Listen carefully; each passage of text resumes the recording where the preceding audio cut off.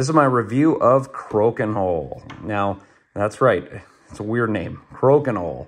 But a weird name, but so fun of a game. So here's how you play Crokinole. Basically, it's like a complex shuffleboard, but it's really easy to learn. All you have to do is you have 4 players playing in this giant circle, and you're basically trying to flick this puck, and you're trying to get it into the center. But if you can land in here, you get just lesser points, but you want to land it in the center. And you want to beat your color, and your partner want to beat the other team.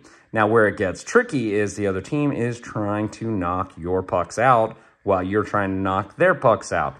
And that's why you might get it like a whole bunch in the center here, and then they just shoot one in there, and all yours are gone. And that's where it gets fun and competitive.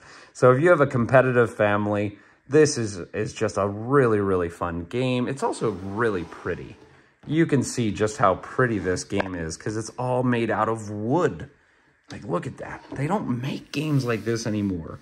Like, they don't. Like, everything is plastic today, but this thing is actual wood. It's wood pieces. It's wood veneer. And, you know, these wooden pegs.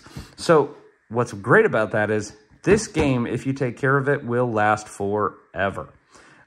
Also, if you want to add a little bit of wax dust that you'd get from like a shuffleboard place, you can do that, and that just makes this glide even more. So, yep, big fans of Crokinole. Recommend it to all my friends, and you know, I have friends that have gotten, you know, they've gotten this board, and then they got, you know, more boards because they liked it so much and they wanted to share it with family members. So, yeah, I recommend it.